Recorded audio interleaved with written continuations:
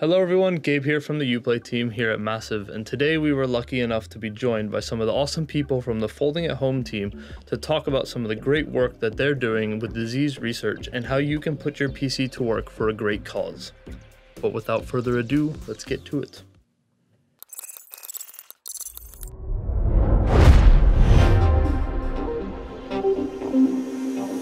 So my name is Anton Tinell, and I'm the head of communication and partnership for Folding at Home.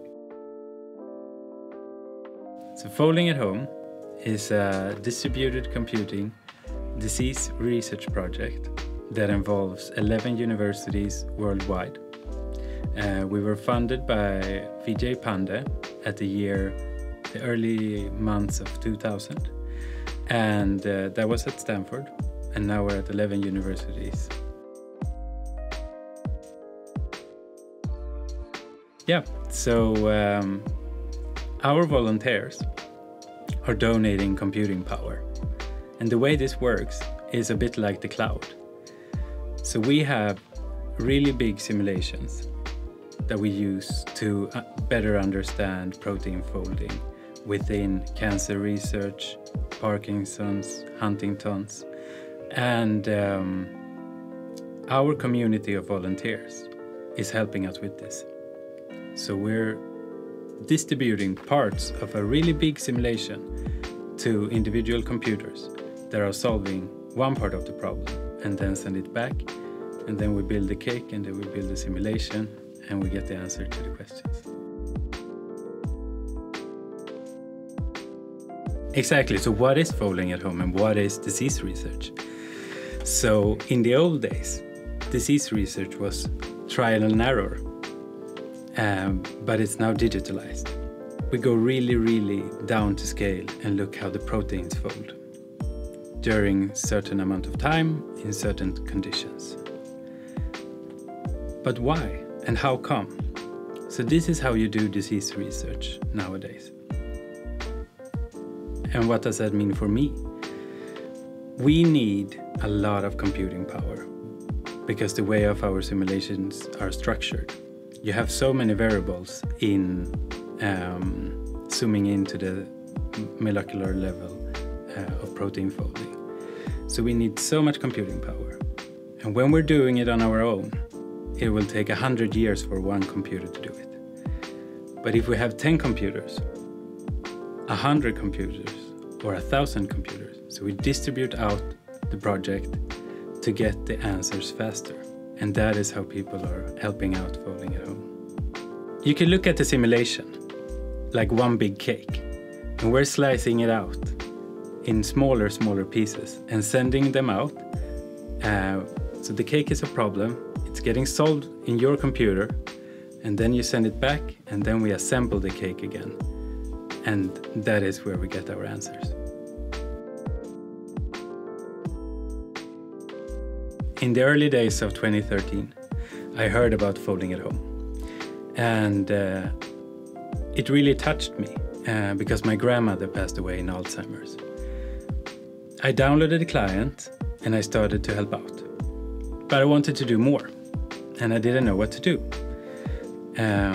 One Friday night, I had dinner with a friend who is a PhD student in structural biology, and I told him, I've heard about Folding at Home. Do you know what it is? And he said, that's really cool. They're top of the line, really good researchers that are using your computing power for disease research and pushing the limits to find a cure. And I was like, wow, that's amazing. But why don't they have a mobile app?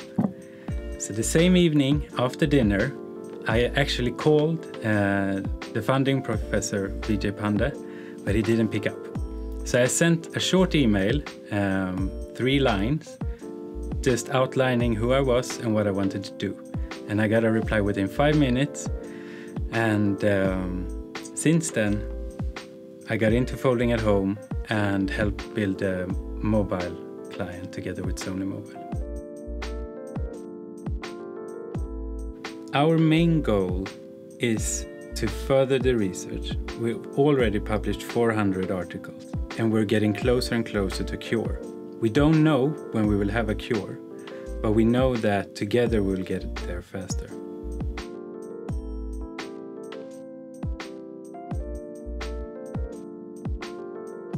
It's super important to us that everybody feels secure about folding at home. So we have a really high-end grade encryption system. So it starts out that you download the app from our website, install it, and launch it. Initially, your app will ask for a case. And we will look at the specs of your computer and see how much juice you have, and then we'll assign a case for you. You will download this case, and when you choose, this case starts crunching on your computer. So obviously not when you're gaming, but when you're sleeping or when you're at work. And when you get back home, you can see the progress. You can stop if you're gonna game, or you can continue. And the client will solve the equation on your computer and then send back the results. And then you're ready for the next case.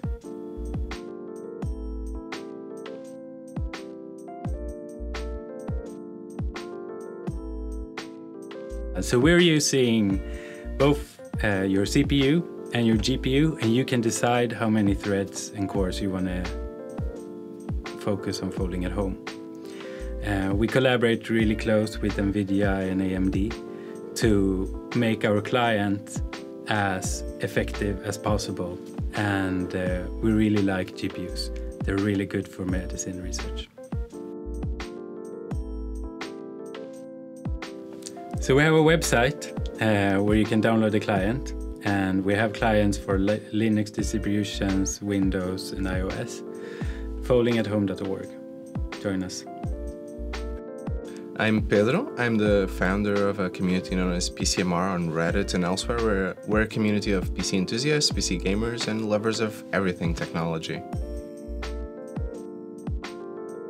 Well, a few years ago when our community started growing, we decided that we should try to focus on different events, different kinds of engagement with things outside the technological community, with charity work. We found about the folding community is an old community, but we decided to support it more and more through our Folding at Home team. That's where we started. We began creating a rather large Folding at Home team. Right now we're top 25 in the world, I think. And it just came naturally. I think PC enthusiasts and technology lovers in general love the idea of being able to use something that they have at home, the computing power to help create good in the world, because that's what we're talking about, and it just moved naturally.